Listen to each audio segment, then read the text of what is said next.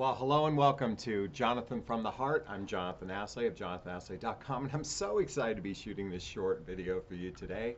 Our topic, do men regret losing a good woman? Now, really quickly before I get started, if you're new to my YouTube channel, please hit the subscribe button, hit the bell so you can be notified of new content. And if any time during this video this content resonates with you, do me a favor and hit that like button as well. And lastly, these are my weekend videos I shoot out on my balcony, very similar to the videos I shoot in my private group called Midlife Love Mastery. Check out the link in the group in the description below to join the group. This is a group where you get to have direct access to me on a regular basis, and if you post a question in the group, I shoot a personalized video just for you in the group. So check out the link below. All right, let's talk about, do men regret losing a good woman? And let me tell you where this video was birthed from. I, not too long ago, had a conversation with a client who her relationship had just ended. And during that time, or during the interview process with her, she was telling me how she felt like this man is going to regret losing me. I'm a good woman. He's going to regret losing me. And I thought about this, I thought about my own life. Do I have regrets in relationships? So today I want to share with you a couple stories, and let's see if you can guess which one I actually do regret, okay? So I'm going to share with you, first off, it was right after my divorce. I met, it was about 9 months after my divorce, I met a really fantastic woman. Our first date was amazing. It was just a great connection. I'll be candid with you, I'm a Leo. She totally hit all my hot buttons. She started with, right off the bat, she goes, "Oh my God, you're gorgeous." And I'm like, to a Leo, we love that, or at least this Leo loves that, so I'm going to own that, okay? And we went on to have a 3-month relationship. Now, at this time, I was going in the midst of divorce. I just lost my $250,000 a year job. My life was in chaos. I was in depression. I was actually drinking fairly heavily, and I was doing drugs too, just to numb the pain. I was in a lot of pain for a very long period of time. And she was a sweet woman. I mean, she was a great woman, really good person. And although I ended the relationship because I just couldn't go into deeper emotional intimacy, I was so walled up and blocked that I just couldn't go there. And I ended the relationship, and she was very saddened by it.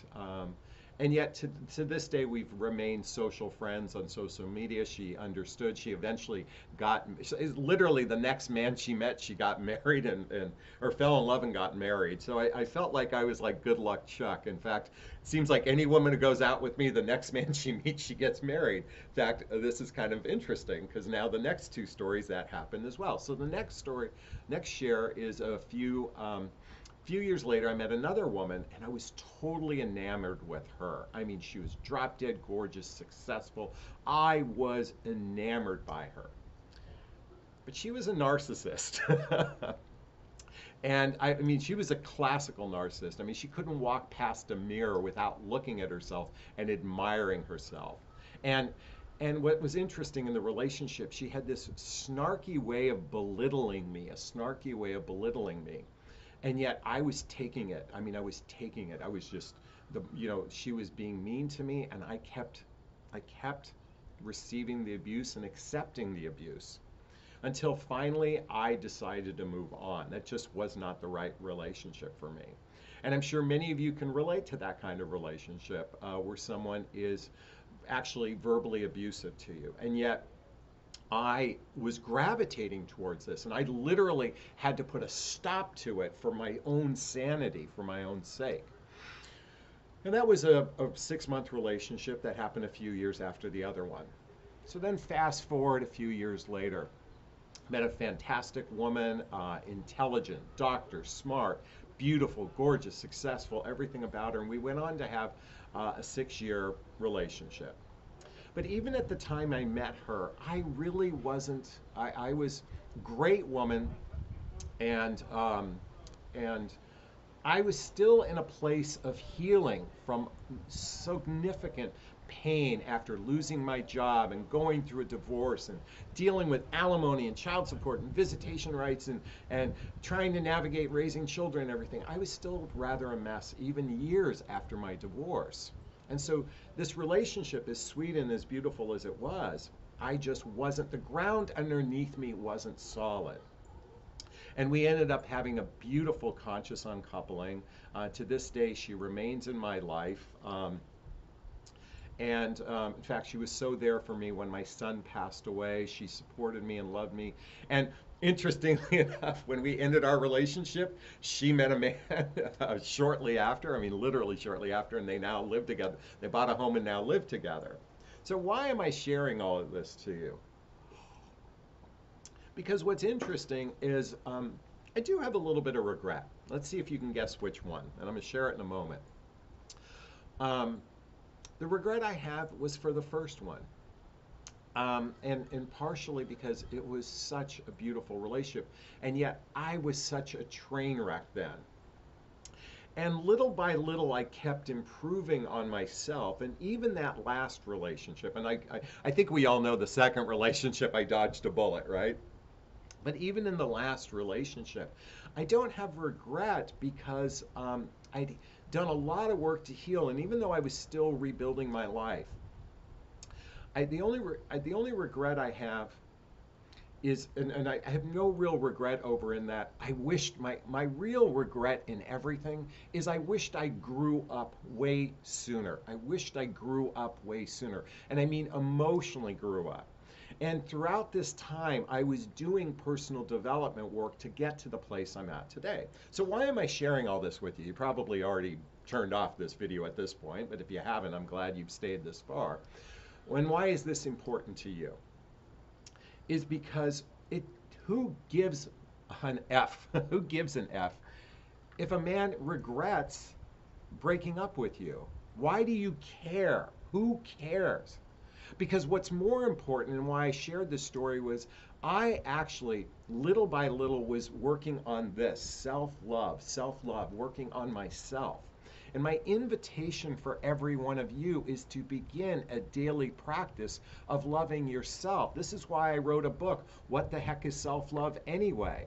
I wrote this book as a journey for each one of you to begin personal development, self-help, and spiritual work. Because who cares if he broke up with you? Or who cares if he regrets? Who cares? You should not care if he regrets. What's most important is, do you regret not loving yourself? Do you regret giving your power? You shouldn't, well, first off, you should never feel regret. But my invitation for every one of you is, if you do feel regret, then replace it with empowerment. Replace it with, look at this mug. It says, love yourself. That's the antidote to inner suffering, because it's, ladies, it's not about what the man does. Even this title, if you got sucked in to watch this video, and this idea that if a man regrets, that's our ego trying to make us out to be better than someone. If, just like that woman said, he'll regret breaking up with me. Well, that's simply ego saying I'm better than him. I shared my stories to tell you that the reality is most human beings are suffering in some way, shape, or form, yourself included. The number one emotional health issue is I'm not good enough, I'm not lovable, I'm not likable. And I'm here to, and on this video, I'm not going to scream. My Jonathon from the Heart videos, I'm going to be calm. But if you watch my live streams, I'm rather demonstrative and effusive. And I'm here to say, because I'm this way, because I want every one of you to join this club, the Self-Love Club, so you can feel, so you can know what it feels like to love yourself and not give your power away and not care whether or not the man regrets losing you. Now, I want to share with you, I do communicate with two of those women. I think you know which one I'm not. We're still social friends. And with my last relationship, we're family to one another. In fact, in the back cover of my book was taken by my most recent relationship I was sharing with you, by her boyfriend, by her partner, I should say, at their home. Took this picture early morning while I was there. And I'm actually quite good friends with them. If only we could just do more conscious uncoupling. If only we could do more, I say we, okay, let me reframe that. It's my invitation for more people to do conscious uncouplings. And what that is ending a relationship with love, recognizing that maybe two people aren't a fit for one another, and that's okay. That's okay. And if we can we can leave with love, if we can leave with love, we're going to feel better about ourselves, and it's going to open our hearts. Okay, I say us. I'm trying not to use that languaging. I want to invite people to open their hearts up to loving themselves more. I was grabbing my coffee cup again. Love yourself more. Because again, ladies, who cares if a guy regrets losing you? What's most important is you loving on you. Okay, I'd like to hear your thoughts about this. I'd like to hear your thoughts on the shirt, on my coffee mug, and the book and everything. Please post a comment below. If you have a question, please post it below as well. I do my best to read all of them. And I think this is a good place to wrap up this video. First off, I'm going to give myself a big, gigantic Jonathon Bear hug of self-love. I'm going to reach into the camera and give you a hug of love if that's okay. I'm going to ask you to turn to someone, a pet or a teddy bear or a pillow, and give it or them a hug of love, because hugs are a great source of love. And let's face it, we could all use more love in our lives. I want to thank you so much and wishing you a super duper wonderful, fantastic day. Bye-bye now.